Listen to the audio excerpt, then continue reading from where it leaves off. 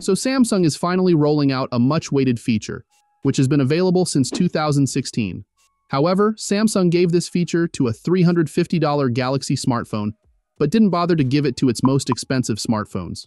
Also, the S25 series could be the first flagship by Samsung we see in 2025 with much premium feel. The Samsung Galaxy is a big problem for Samsung. Samsung started the Galaxy branding in 2009 with a GT phone, but it was replaced by the premium Galaxy S series. Till 2024, the Galaxy umbrella got bigger and bigger, appearing not just as a brand, but as a whole ecosystem. Not just from low, mid-range, or high-end smartphones. Name any product from Samsung, and you will find a Galaxy tag on it. Samsung rebranded the Galaxy multiple times, but never changed it, which is a huge problem for investors and users. Galaxy has so many lineups that users and investors want something more that portrays the premium brand image of the flagship devices. In a recent apology to investors, employees, and customers, Samsung is eager to rebuild its organizational culture. It looks like it is part of this rebuilding effort. Samsung finally dropping the Galaxy name after 1.5 decades.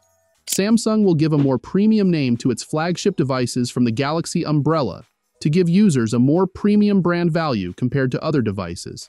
And the S25 series could be the first of its kind. We have to wait till the launch to see what Samsung is really cooking. The Samsung S25 series is going to have the fastest processor, and your S25 experience is going to be even faster with seamless updates. No other Samsung phone has this feature except the A55. It is kind of annoying when an update comes. You can't do anything while your smartphone is updating while an A55 updates are installed in the background. Although this feature has been out since 2016, why didn't Samsung include it in any of its previous flagships? First, this can be done with hardware tweaking rather than a software update, where there are two separate partitions, one handling your usage while the other handles the updates in background. Second, Samsung doesn't want to take any risk with these tweaks with flagship smartphones.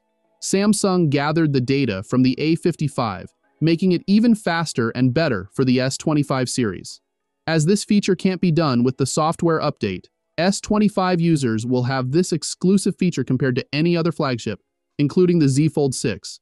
Speaking of Z Fold 6, Samsung is bringing 2 folds with a total of 8 flagships in 2025.